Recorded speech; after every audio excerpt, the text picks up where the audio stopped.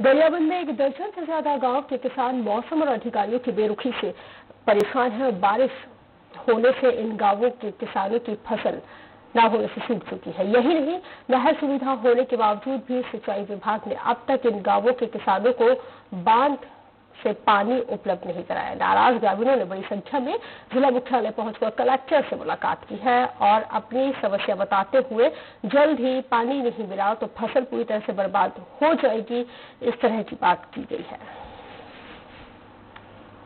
जाने तो फसल हा पूरा सूखा थे, मरे की स्थिति में है, बिहार काटा थे, पीलापन हो गए है, ब्यासी और रोपाई के काम भी आज तक से पूरा नहीं हो पाया है। शहडोल जिले के धनपुर थाना इलाके में